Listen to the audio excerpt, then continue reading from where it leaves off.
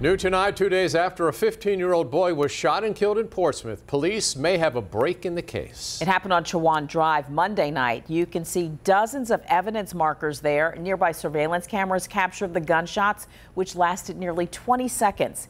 There were too many shots to count. And that's not all the surveillance cameras captured. Take a good look at your screen there. Here you can see at least 3 people walk on screen, fire several shots, then run away. Police are also looking for this car. It's a little grainy, but we're told it's a black 4-door sedan. Call police if you recognize it.